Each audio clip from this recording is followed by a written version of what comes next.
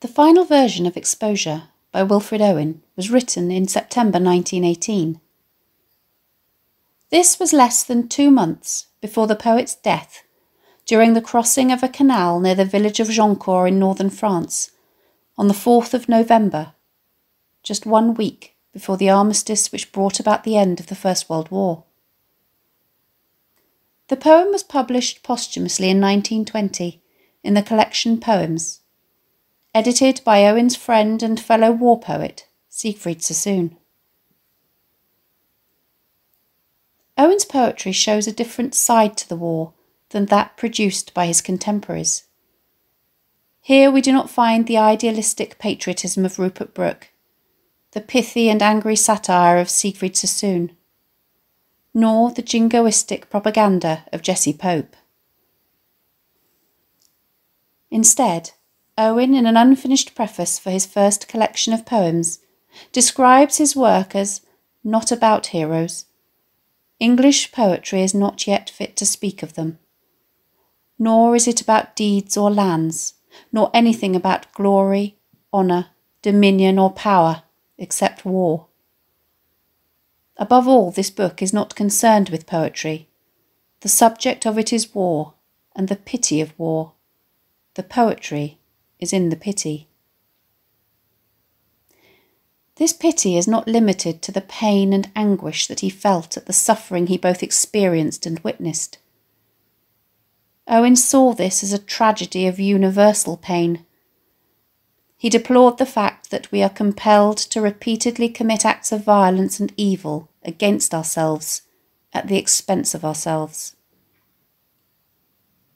The event the poem describes happened in the winter of 1917, when Owen and his men lay in freezing conditions on a snowy ridge for several days and nights, unable to move or change out of their wet, frozen clothing. He was to write of this experience. We were marooned in a frozen desert. There was not a sign of life on the horizon, and 1,000 signs of death. The marvel is we did not all die of the cold. The poet, W.B. Yeats, whom Owen held in high regard, was not a fan of his work, disdainfully commenting that passive suffering is not a theme for poetry. The men are indeed passive throughout. They watch, drowse and cringe in holes. Yet they are fighting an invisible enemy, the extreme cold and the symptoms of encroaching hypothermia. They may not be galloping heroically across the battlefield or be engaging in skirmishes with the Germans, yet the passive suffering which Owen so eloquently describes in Exposure does much to evoke the pity of man's inhumanity to man and the needless waste of this lost generation. The poem comprises 8 stanzas of 5 lines each.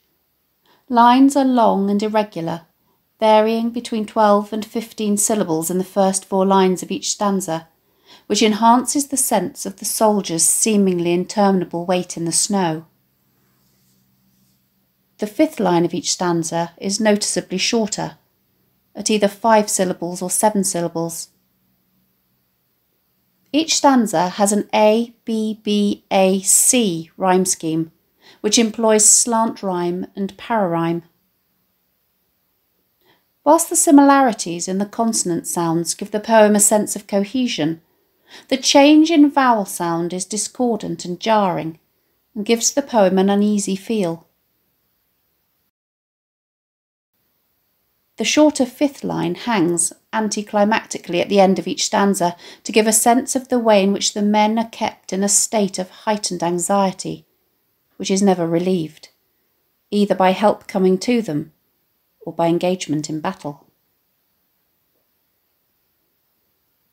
The poem also does not have a regular metrical structure.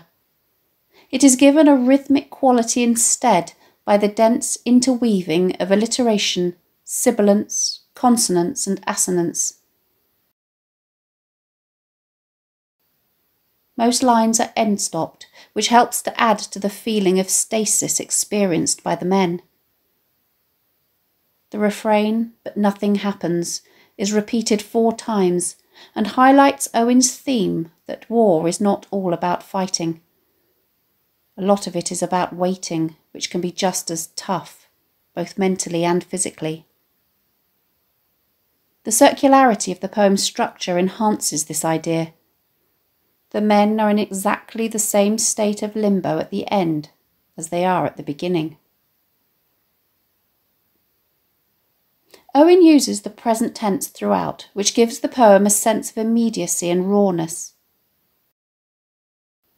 The repetition of the pronouns we and our throughout communicate his experience of collective endurance and suffering.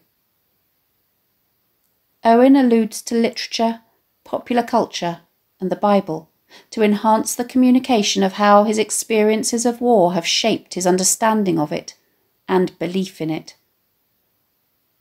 The poet also creates synesthesia throughout, which is where language relating to different senses is mixed. This helps to evoke the confusion of the senses the men must have been feeling as hypothermia began to take a grip on their bodies. The title exposure refers on a superficial level to the way in which the men are suffering the ill effects of exposure to the bitterly cold weather, such as incipient hypothermia. Indeed, the men all show symptoms such as confusion, hallucination, and terminal burrowing, which is where sufferers try to hide themselves away in small enclosed spaces. Exposure can, however, also mean the revelation of secret and damaging information. In this case, the exposure of the traditional view of war, that it was poetic and noble, as a lie. The first stanza begins, "Our brains ache in the merciless iced east winds that knive us." The verb ache suggests a continuous dull pain, but the use of brain rather than head would indicate that this discomfort may go beyond the physical to both the psychological and the spiritual, such as shell shock and emotional and spiritual fatigue. He personifies these winds with the verb nivus. The hard consonant sounds here help to evoke the violent intent with which the winds appear to stab at them with their bayonets. And the image sets the idea up early on that the elements are just as much their enemy as the Germans. Note the way in which Owen interweaves sibilants and hard consonant sounds to evoke the hissing of the wind. This line was inspired by the first line of Romantic poet John Keats's poem Ode to a Nightingale. "My heart aches, and a drowsy numbness pains my sense, as though of hemlock I had drunk," which describes the poet's dreamlike state, in between wakefulness and sleep. The men are also trapped in this halfway state. Wearied, we keep awake because the night is silent. Even though the men are wearied, they are unable to sleep due to the silence. Usually silence is conducive to sleep, but they are on their guard, suspicious of what the enemy might be up to. Low, drooping flares confuse our memory of the salient.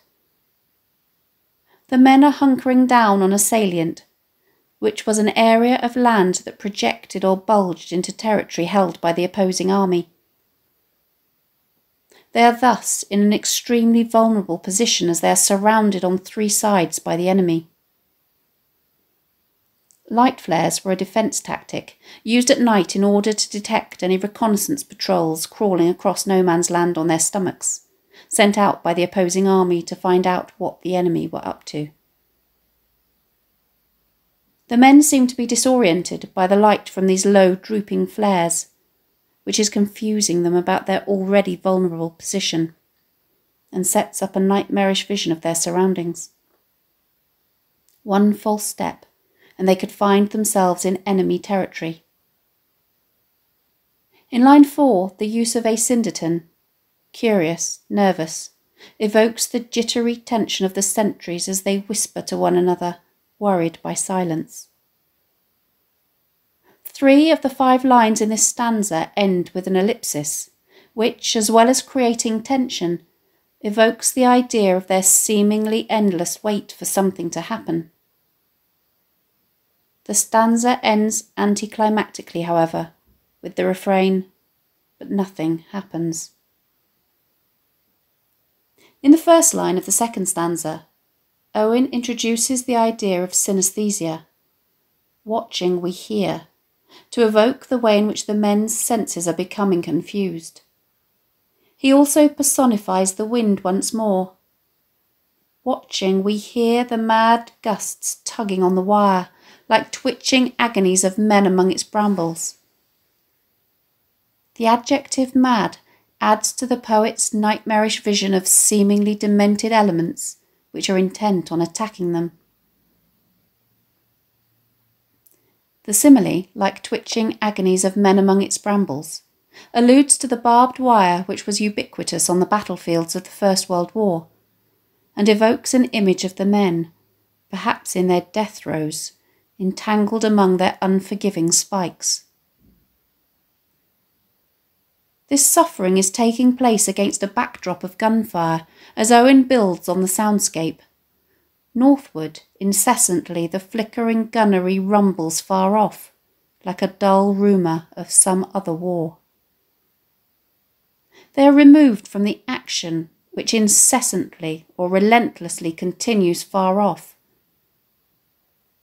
The simile, like a dull rumour of some other war, enhances the sense of emotional as well as physical disconnection between the men and the war in which they are fighting, as it seems as unreal to them as mere gossip or tittle-tattle.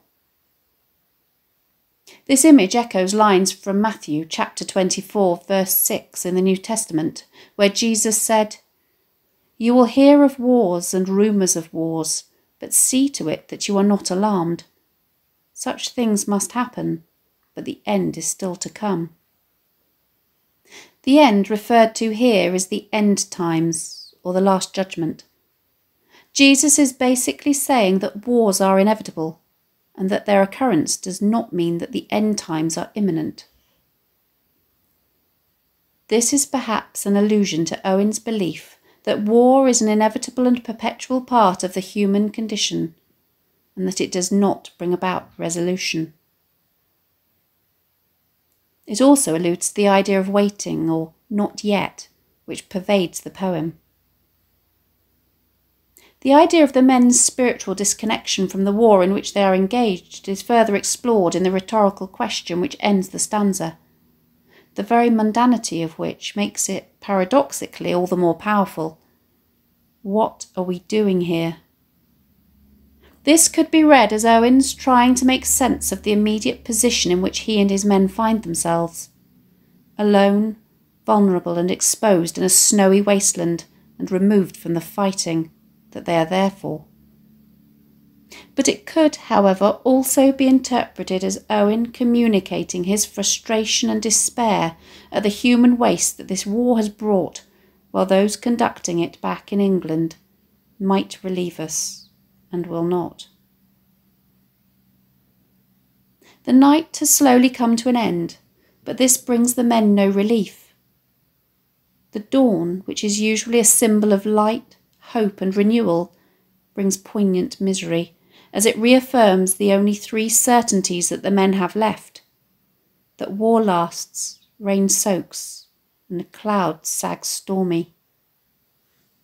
Note the sibilance here, which helps to enhance the sense of both the weight of the clouds filled with rain and snow, and Owen and his men's morale. Owen imagines the natural world as being against them, its elements orchestrated by the personified dawn, who, as some kind of enemy military leader, is massing in the east her melancholy army of storm clouds, which attacks once more in ranks on shivering ranks of grey. The use of consonant M sounds, as well as the one of only 2 instances of enjambment, and the repetition of ranks on shivering ranks, enhances the sheer volume and weight of the clouds. Owen appears to conflate the storm clouds with the ranks of Germans who wore field grey uniforms and who also lay to the east. His use of the adjective shivering to describe them also suggests that his ire is not so much directed at the enemy troops they are fighting, who it can be imagined are suffering just as much as they, as at those who are in charge. Once more the stanza ends on the anticlimactic refrain, but nothing happens. Even sudden successive flights of bullets which streak the silence fail to scare the men, and they are dismissed after this first line as they are perceived as less deadly than the air that shudders black with snow. Note Owen's use of sibilants here, which evokes the hissing sound of the bullets as they whiz past, and the synesthesia, where the silence, related to the sense of hearing, is streaked, related to the sense of sight, by the bullets. Owen devotes the rest of the stanza to the snow, which is the much more immediate danger. The verb shudders has connotations not only of jerky, weighty movements, but also of fear and disgust. The use of the adjective black to describe the snow perhaps alludes to the darkness of the storm clouds, although it also hints at its malign presence and intent. The snow falls with sidelong flowing flakes that flock, pause and renew. Note the alliteration of the fl sounds, which evokes the insidious softness of the snow that comes in waves as the gusts of wind carry it horizontally towards the men. All they can do is watch the flakes wandering up and down the wind's nonchalance. The indifference or lack of concern which the poet perceives in the wind contrasts with the men's continuous anxious state. The snow continues to fall, as pale flakes with fingering stealth come feeling for our faces. Note the personification and the alliteration of the th sounds once more, as the snow seems to furtively and maliciously seek out the men's faces. The men cringe in holes, cowering like animals, and drift off, either into daydreams or hallucinations, as they stare snow-dazed deep into grassier ditches. These grassier ditches are those back home in an idealised rural England, as the men drowse sun-dozed in an English spring. Instead of snowflakes covering them, they are now littered with blossoms. The snowflakes transformed into white blossom falling from a tree, where, rather than a black storm cloud, the blackbird fusses instead. The stanza ends on another rhetorical question. Is it that we are dying? The confusion of the men here is clear. Are they dreaming, hallucinating, or have they caught a glimpse of heaven? Owen continues with death imagery as he opens the 6th stanza with "Slowly our ghosts drag home." Note the use of the long O sounds here, which enhances the heavy weight of the men's ghosts or spirits as they dream of home. They glimpse the sunk fires, glozed with crusted dark red jewels. This image is probably an allusion to a popular British patriotic First World War song by Ivor Novello, with the lyrics, "Keep the home fires burning while your hearts are yearning. Though our lads are far away, they dream of home." Rather than burning, however, the home fires have sunk low as they have been left untended, those at home seemingly indifferent to the anguish and suffering of the troops as the war drags interminably on. There are no flames, only the glowing coals, as the fires are glozed with crusted dark red jewels. Jewels usually signify beauty, but these are crusted and provide no comfort.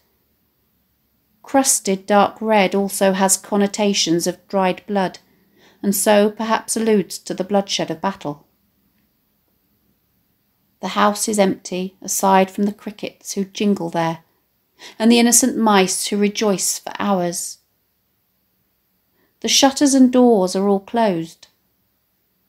Although Owen qualifies this with "on us the doors are closed," to indicate that the men are unable to return home and that their fate is sealed. The seventh stanza is probably the hardest one to understand, as the development of Owen's ideas takes a more abstract turn. He returns to the image of the fire from the sixth stanza to ruminate on the reason why they are there. Since we believe not otherwise can kind fires burn, now ever suns smile true on child or field or fruit. There is a sense that the we in this "we believe" no longer relates to himself and his men, but to the collective consciousness of Great Britain as a whole, which accepts the belief that war is the only way to enable kind fires, or fires in a peaceful land which is not under the dominion of enemy powers, to burn, and for suns to smile true on child or field or fruit, so that the next generation can live and prosper.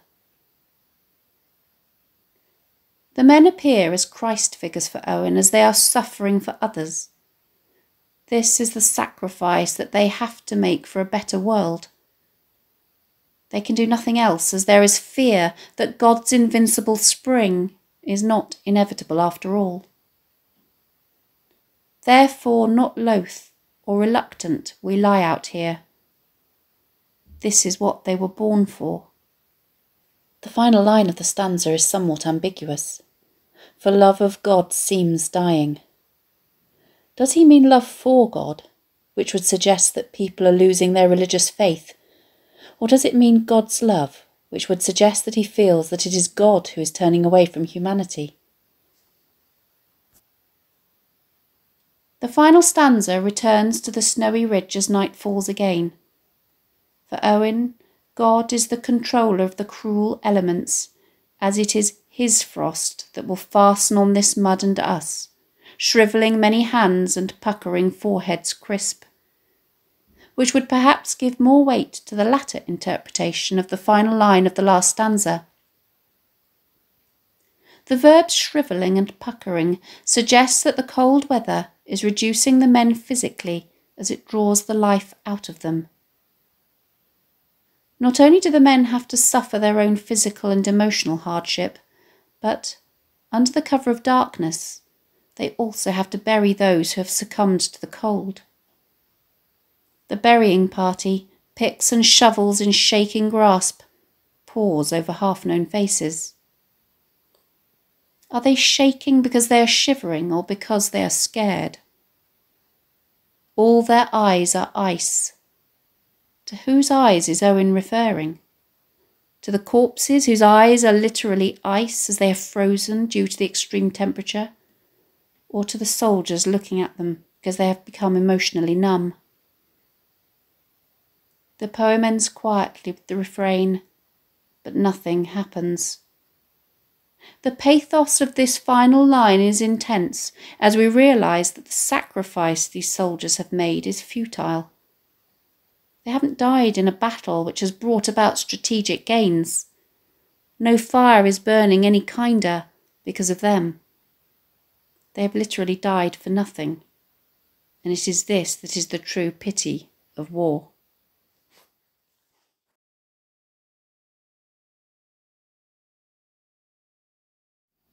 Thanks for watching. If you have any questions, please let me know in the comments section below, and I'll do my best to answer them. Don't forget to subscribe to my channel for more videos on English language topics and exam techniques and English literature texts.